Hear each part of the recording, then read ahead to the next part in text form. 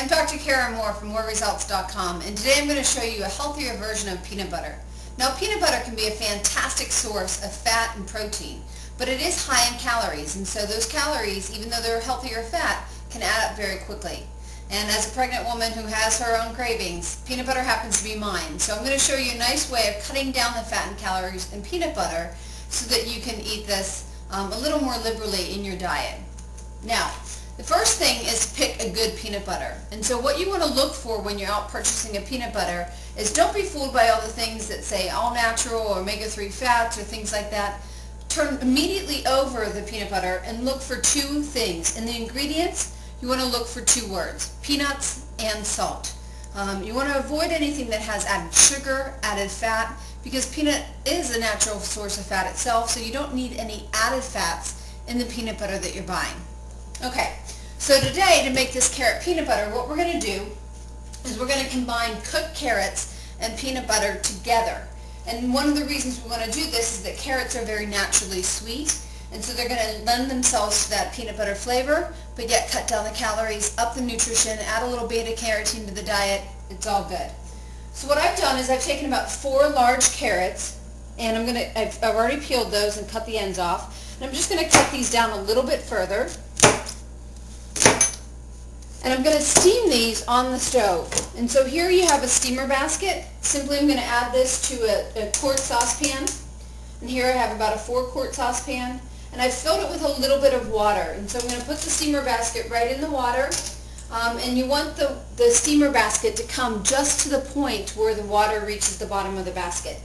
So you go ahead and toss in these these carrots.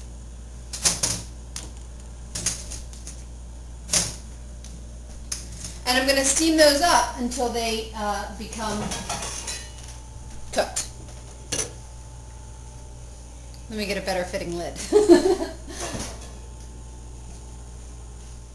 Okay, so the carrots are done, and it takes about 20 minutes after the water has boiled to get them to a really soft consistency. So what we're looking for is mashable, soft consistency of the carrots, because I'm going to push these together or mash them up with a fork. And really we're looking for a similar consistency to what you might see for baby food. Alright, so I'm going to take these all out. And I've already pre-measured a 1/3 cup of peanut butter. Now, right now I'm just going to make a cup of the carrot peanut butter.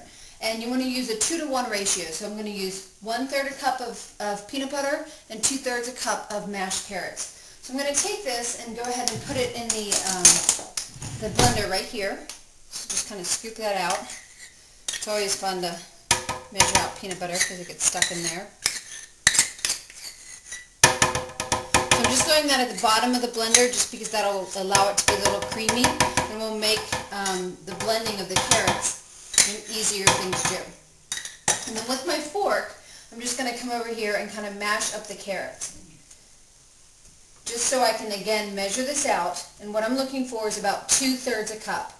Now, you can make this more carroty by adding a little more carrots. You can make it more peanut buttery by adding more peanut butter. It depends on your own preference.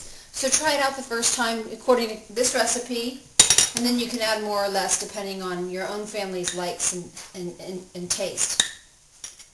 So I'm just adding the remaining 1/3 a cup of carrots. Now we have 2/3 a cup of carrots and 1/3 a cup of peanut butter here in the blender.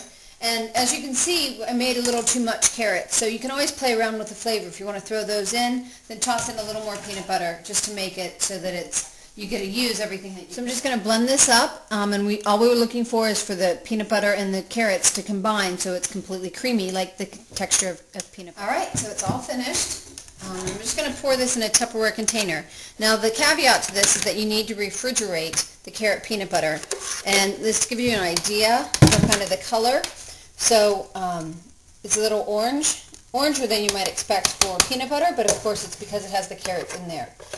So it's great on sandwiches, great on muffins, great on pretty much anything that you would put peanut butter on. So thinking about your own kids' diets, ways that you can kind of up their nutrition value and get them to eat more vegetables without necessarily knowing it. So it's a way of sneaking this in.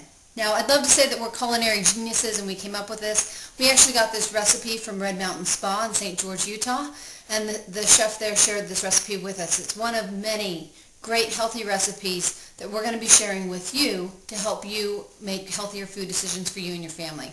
So join us at moreresults.com and leave a comment. Let us know how you enjoyed it. Thanks.